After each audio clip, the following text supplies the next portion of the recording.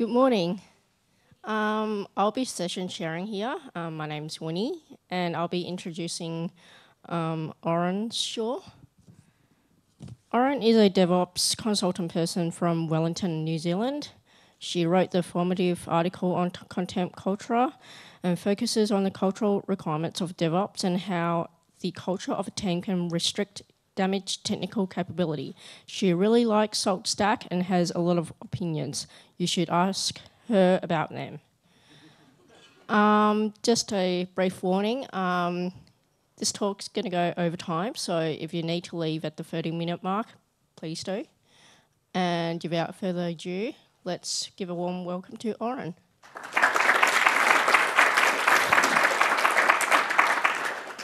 As noted, it will go over 30 minutes, probably not more than about 33. As Winnie mentioned, I am aurynn. You may have already heard of me from the third longest running internet shouting match, generally known as Twitter. By day, I'm founder and principal consultant at Ayara, and we're a DevOps consultancy based in Wellington. And one of the core things we focus on is working to ensure the success of technical change by helping clients on the cultural side of the DevOps journeys. And DevOps is a really interesting journey. And for me, it was a journey that started with a focus on the technology. And while technology is really cool, I mean, I like programming, one of the other things I've learned over the last few years is that it's also a complete head fake. And if you've not heard the term head fake before, I learned it from Dr. Randy Pausch's The Last Lecture. Now, Dr. Pausch was a lecturer and researcher in the 90s, and he used the term in his talk to describe offering his students one thing, which is often tools, with the goal of getting them to learn something completely different. So when I say DevOps is a head fake, I'm saying that these excellent tools aren't the goal, or even the most interesting part. Instead, DevOps uses tools to drive cultural changes.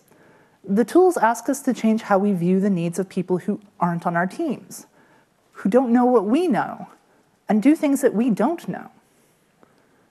And this is in the name, that portmanteau of developer and operations. It asks us to break down the walls of separation, seeing our skills on a spectrum, and asking, how do I make their life easier? Crucially, it asks us to help others to belong. Because there's always been that hard split between devs and ops, and our culture has taught us to do that. Our culture defines the other side as interlopers, as unable to do what we do, as lesser. From the dev side of things, operations is held as less skilled or less important. This attitude is because sysadmins don't know how to code. Therefore, their opinions aren't worth paying attention to. All operations is there to do is wire up the bits, not do that real creative work, the important work of actually developing a system. And nothing to do more than maintain these things made by other people. And on the flip side, devs are referred to as inept, unable to be trusted with any level of systems privilege, because they will wreck things and make things harder for ops. After all, devs don't know what it's like at 3 in the morning when production is down and everyone's screaming. Devs just want to log in and make that one change, having no conception of that difficulty that this entails. And historically, the groups haven't really overlapped. Each has their own cultures and their own attitudes. And that split has harmed others' DevOps journeys, myself included. And this is a struggle due to being seen by ops people as a dev, the bumbling fool that entails. Being seen by devs as ops, all of the, well, they don't know how to code. And this disregards that DevOps is its own unique set of skills. And a lot of this behavior derives from contempt culture, which you may have heard me talk about before. And for those that haven't, contempt culture is the idea that we gain status in our communities through displays of contempt towards things that the community has decided are inferior. For devs as a whole, this is positioning ops as inferior. Ops isn't coding. It's less complex. It means that ultimately they are not worth our time. Ops people have their own contemptuous displays. Loser, for example. Devs took this one up too. The 1D10T error. The problem exists between keyboard and chair error. The loser attitude readjustment tool, aka a 2x4. the long-running series of The Bastard Operator from Hell. All of this is treated as catharsis, the wish fulfillment of visiting harm upon being forced to serve those below our station. And this is a slice of the culture that we live in. We show we belong when we perform it. We claim that we are valid parts of the conversation. That we have our own war stories of 3 a.m. wake-up calls. And it's all because we know the right stuff, right? Well, I lied a little bit. And I said that contempt culture is how we gain status through displaying contempt. But it's more nuanced than that. It's also showing that we desire to be a part of the group. It shows that I am like you, that I know the community values, that I fit in. Because displaying contempt is presenting an argument, asking people on the inside to consider our worth, putting ourselves up for judgment as to whether we truly belong. We ask to be judged if we have the right knowledge. Knowledge like, PHP is an objectively bad language. Look at the vulnerabilities in it, how bad everything written in it is. But this isn't just pointing out that we've decided that PHP is bad. It's also saying that we know that PHP users are incompetent. After all, if they were competent, they would be able to use good languages, languages like Python. This is the knowledge and values that the broader tech community holds. They're the right words, the right ways of showing that we should be welcomed here with all of you. But are they the right words? So before I moved to New Zealand, I lived in Calgary in Canada, and I was at a meetup. And this was a really large meetup, somewhere between 150 and 200 people. And this was in a pub with a big multi-level atrium. And at the beginning, like most meetups, they had a space for job advertisements. And this is pretty standard stuff. You would have seen it in any meetup here. And someone stood up and asked for .NET developers. Now, at the time, Calgary was an oil and gas town. Lots of big oil companies, so lots of Windows-based infrastructure. .NET was big and important. And I shouted out into the darkness in front of 150 to 200 people that they should get a real language. Can you imagine doing that? And there I was, doing that. And I could make any number of excuses for it, but it all came down to thinking that that was acceptable, because the culture I existed in thought that that was okay. I'd felt like I was an outsider there. I'd never been to this meetup before. This was the first meetup I'd ever been to. And I needed to show that I belonged, that I wasn't an imposter. But why? Well, we need to go back further to how I was allowed into programming at all. One of the earliest narratives we're introduced to in tech is the idea of passion as an indicator of belonging. We idolize passion. We consider it to be a critical requirement of our coworkers. Because being passionate in our culture means spending all of the time you can on your computer, doing programming, thinking programming. And because we bought into, as a culture, the idea of the 10,000-hour problem, more computer is better computer. And this idea of passion leads to the self-taught narrative, which is the idea that anyone who taught themselves to code on their own from a book and online resources is going to be better at coding because they wanted it more than someone who just found computer science at a university, which glorifies these self-taught programmers as lone geniuses. They bootstrapped themselves into advanced knowledge through their own ability and intellect. So when I started, and I mean really started, I picked a language. Now, I had been smart enough to be born to a father who programmed. So I had access to computers and books from a very early age. And I was on the internet from a very young age, again, because of my excellent choice in parental. So I got to see examples of what languages I should be using. So I ended up starting out with Perl. And with Perl, I started out writing web apps. And this was the late 90s. So when I was coding, a lot of the web apps at the time were already written in Perl. Perl was the language of the web. And at the time, there were places like Matt's Script Archive that had programs that you could set up and run. But I was writing really bad web apps. But I was allowed to write them. They weren't an indicator that the language is bad, just that I was young and bad at programming.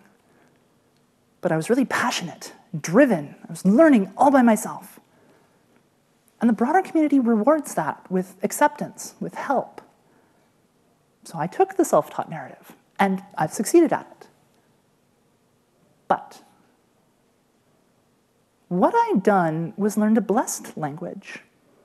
Like C, at the time, Perl was considered a real language, a good language. And by using it, I was considered to be a real programmer. But I can draw an identical self-taught narrative. Someone who started out editing HTML and CSS, like I did, to adapt existing websites. Who learned enough to make simple changes to the apps themselves, adding little features and tweaks. Learned more than that. Learned to make deep and complicated changes, changing fundamental aspects of the program they were working with, to finally becoming a programmer who could start a new project from scratch and make something unique and cool. Someone who followed the exact same self-taught narrative that I had, but used PHP instead. And now let's think about that. When I say PHP, the first words that almost always jump to mind are bad, or insecure, or a variety of curse words. But this person did everything I did in exactly the same way, walked the same path to gain knowledge, just with a different language. One that wasn't blessed by the rest of the culture as acceptable. And so their self-taught narrative is erased. Because as we covered earlier, we believe that PHP users are incompetent. Not because they are or are not bad programmers, but because we believe that anyone good at programming would be using a different language. That they would know better. And this isn't an archetype. This isn't someone I've made up. Many, many people came to me after I wrote Contempt Culture and described this. This was their story. A story identical to mine, with that one exceedingly trivial difference, that they learned PHP instead of Perl. So why do we do this? Well, it comes down to bias. Now, bias isn't necessarily a bad thing. It just means our predispositions to looking at things. We all have lots of harmless biases. For instance, I am biased towards macOS. There's nothing objectively better about it. I've just been using it for 15 years. And the longer I've used it, the more it's changed me. The more it's become normal. Using Linux or Windows will impart the same bias. Becomes the background against which we look at problems. And being in a group biases you towards that group. That group becomes normal. It's just what's all around you every day. Like the light. It just is. So let's talk about people coming into our communities and how our biases affect that. Let's talk about Bob and Rakesh. They're the same age. They have identical CVs. But first we'll sit down with Bob. And Bob is great. We get along right away. Bob grew up in Australia. He laughs along with us as we joke about the school experiences and has so many jokes. Everything just clicks and we have great rapport. We pitch the tech questions at Bob and we can see how he's thinking straight away because we've already meshed so well. He didn't get all the answers right, but that doesn't matter. We're seeing how he got there. And we know we would have made the same mistakes. So we can see just how he'll pick up the patterns, how he'll grow. Bob's great. And then we sit down with Rakesh. And it just doesn't click. We can't get that rapport going. Rakesh didn't grow up in Australia. His English is great, but he's just not laughing at the jokes. Every clever reference is an awkward silence.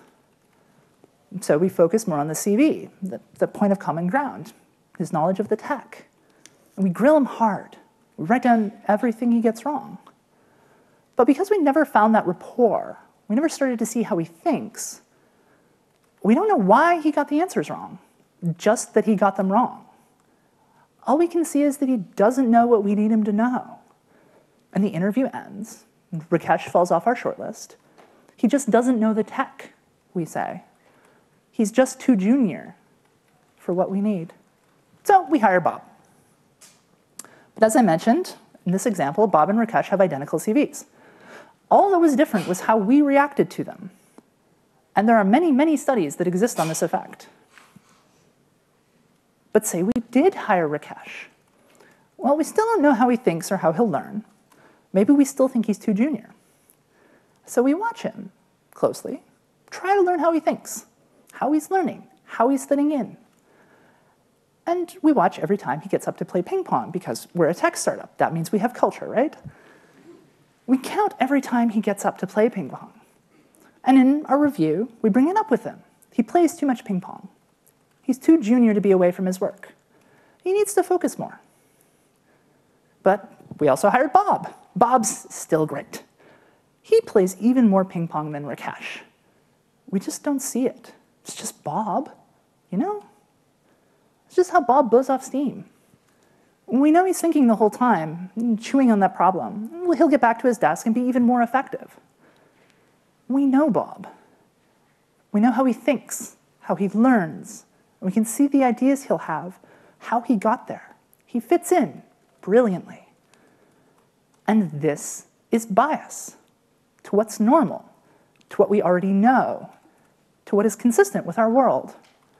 And we do it without recognizing that we are.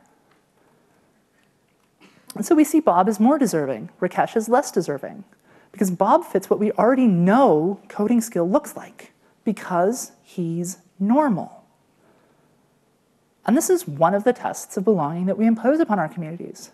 There are others, deep within the usability of our tools. And we can see this when we laud the command line as the only interface that real programmers use.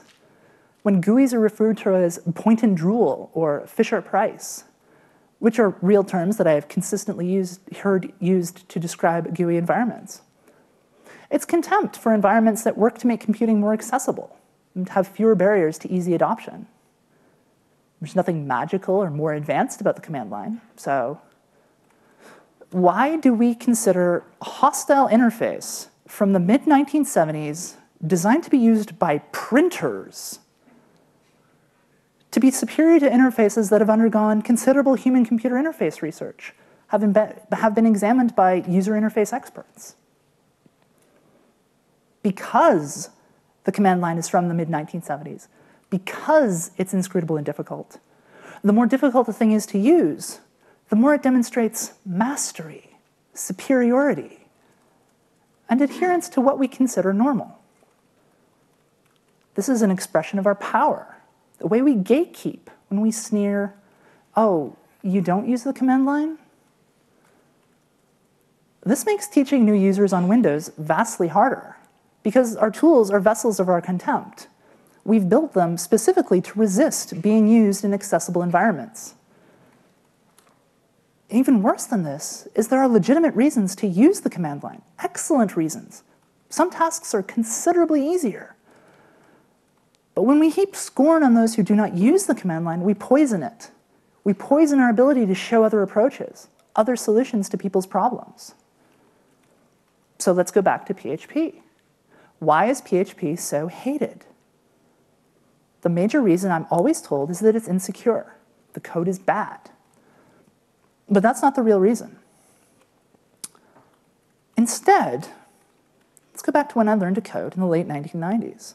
PHP was a few years old at this point, but it was already eating a lot of developer mindshare for building websites, making it easier to get more people into programming. This was acting to erode the dominance of Perl as the language of the web. Because PHP was easier. It was much easier to bring up an Apache server to just run PHP for testing. It was easier to get on a shared web host.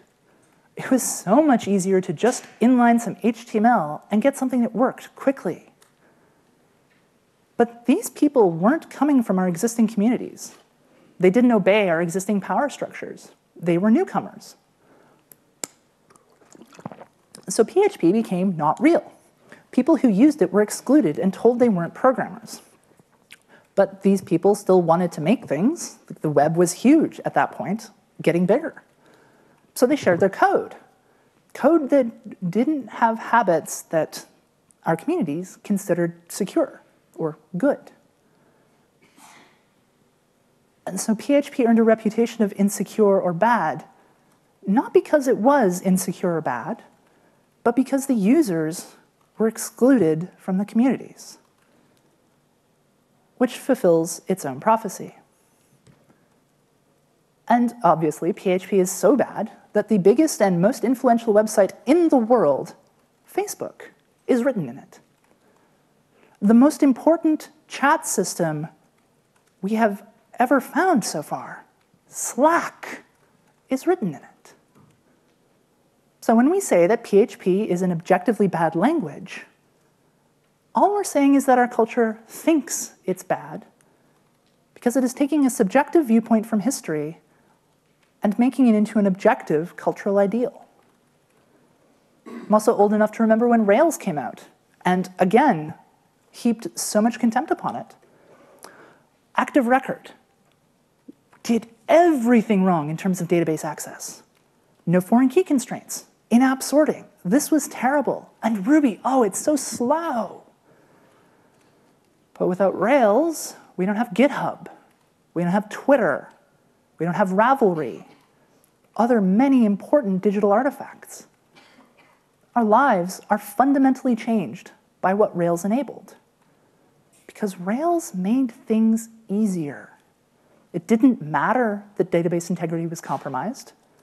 It mattered that it enabled people to do new things more easily. It enabled us to grow and met contempt for that. And this isn't the only example of this. There are so many. For instance, there is Dijkstra saying, "It is practically impossible to teach good programming to students that have had a prior exposure to BASIC. As potential programmers, they are mentally mutilated beyond hope of regeneration." Dijkstra's a luminary, came up with how we perform fast graph traversals. Facebook could not exist without his research. And he perpetuated contempt culture. BASIC was one of the first languages I ever touched. I wouldn't be here without it. But it's held in contempt because it makes things easier. And making things easier means it undermines the power of those who already belong. And it puts the previously powerful in the position where their belonging is questioned, where they have to prove, once again, that they belong, that they deserve to be here. And all of these things add up to the falsehood of meritocracy. We tell ourselves that we're judging people on their merits, the languages they know or the patterns that they have mastered. But when Bob is no more skilled or knowledgeable than Rakesh, and PHP is held in such low regard, what we are judging is not technical skill, merely similarity to ourselves. We think those closest to us will have stronger technical skills, but only because we see ourselves in them. We understand how they think, they will act and grow. Because their similarity reinforces that our choices were correct. Their similarity reinforces our power, our sense of belonging. And none of these choices will individually feel wrong. None of it will ever feel like we've made the wrong choice. It always feels like we're making good decisions. But all of these decisions add up to very exclusionary outcomes. Our actions decided that people don't deserve to belong. We didn't intend for it to happen, but it happened. It's done. We did that. And as a result, we have founded our communities on insecurity, doubt, and fear. We build fear that we won't know the right shared knowledge, that we will be a fraud, that we won't laugh at the right jokes, that we'll have used the wrong tools, that we don't use the right tools. And as a result, we live in fear. And our communities reinforce that fear. Imposter syndrome is a big deal in tech. It's really easy to find it all around us. I struggle with imposter syndrome right here, right now, in front of all of you. Believing that I deserve to be here can be hard. Not just here on stage, but here at the conference, among all of you, here in Melbourne. Almost everyone I talk to feels this way, feels like they don't belong here. Feels like they'd be a real dev if only they knew more about compiler theory, or databases, or back-end programming, or CSS, or whatever. Common thread isn't technology that real devs use, but that we judge ourselves against an unattainable archetype of what realness is. And so when someone asks something that we don't know, or when something doesn't work as we expected, and we have to go and ask, this is terrifying. Because asking shows that we don't know something. And not knowing means we don't belong, because a real dev would have known. And for me, every day has that anxiety. What don't I know? What should I have said? What do people actually really think of me? What would a real DevOps know?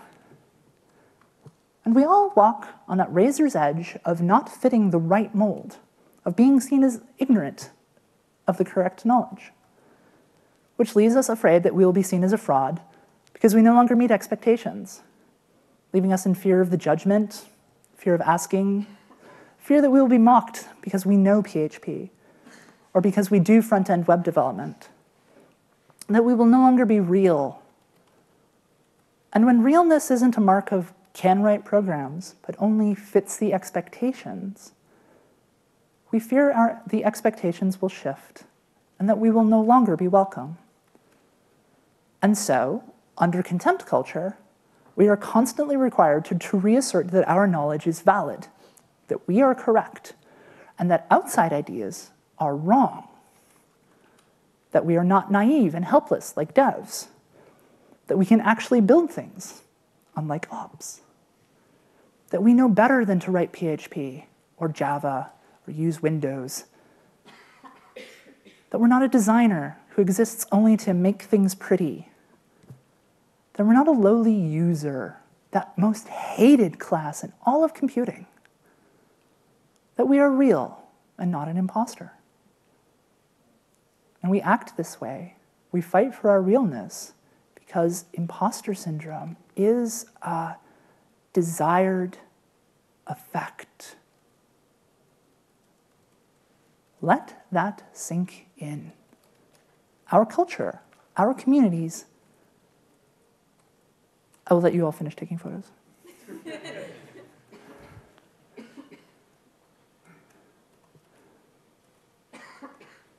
One more, no, two more, three more. 1, 2, and cool. Demand that we have imposter syndrome. Constantly reassert that we belong because we must be better than outsiders, better than non-programmers, better than users, because only then can we belong. And so we push others down to elevate ourselves. We show that we are unbounded by social norms of politeness or respect, that we are the wizards, the ninjas, the rock stars, the 10x engineers. We show that we are good enough, while never being permitted to believe it.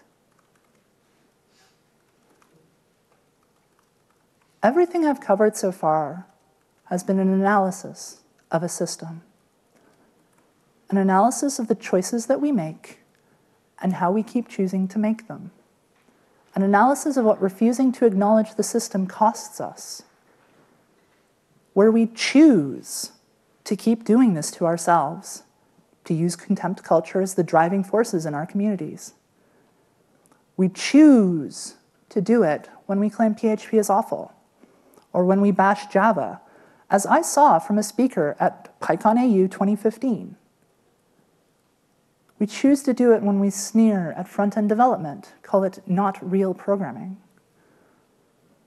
We choose to do it when our tools barely work on Windows. And seeing this system is so much harder than most, because the natural reaction to this being pointed out is to deny that you have done it, because people who do this must be bad people. I'm not a bad person. I must never have done these things. And that defensiveness is normal. I was defensive when these things were pointed out to me because I felt bad about it. I felt ashamed, like I was a bad person. And in so many ways, I've never stopped feeling like a bad person. Every time I think of that night in Calgary, I am so ashamed. And this is a natural response to suddenly looking at everything that we have ever done in a new and unflattering light. A light that makes us feel like bad people, like we have done irreparable harm. We have done irrevocable harm. We can never undo the past. But this does not make us bad people.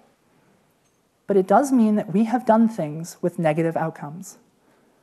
It means we have perpetuated contempt culture because it was all around us, because it was normal. But a lack of awareness does not mean a lack of responsibility. We have still done these things, still made our industry exclusionary and hostile, as if you've been watching Twitter, the Google thing today. But now we have awareness, and we can see what we've done. And in awareness of what we've done, in seeing with a new light, we are given a new choice. We can choose to ignore everything we've done, choose to ignore that our culture has negative outcomes, that our culture by its very nature gives us all imposter syndrome. We can choose to make ourselves feel bad, to regret the past that we cannot change, the things that cannot be undone. We can choose to keep believing that our actions do not have consequences. Or we can choose to change, to accept responsibility for our actions and ask ourselves, is this who I want to be? Accepting responsibility will be difficult. It requires admitting that we have done things that we are not proud of, and facing our shame, that for all of our intentions we have still done harm. It requires seeking new viewpoints, understanding new tools, new ways of thinking, and tools like the Code of Conduct, which came about because of people deciding to stop perpetuating this system. My time is up, so if you need to go, I'm almost done. It means considering what we do not as a demonstration of our mastery, but as an enabler, asking how what we do helps others. It means treating other fields and other skills with respect and valuing their contributions. Understanding that coding is not the most important part. It means that PHP is never you. Instead, the beginning of, wow, show me that cool thing you've made. It means that from today onward, you have a choice. I have described a system, and now you are aware not only of what you have done, but what you can do. That you can choose to help make this a better culture, a better industry, a better community. One where we all belong. One where we all ask, is this really who we want to be? Thank you.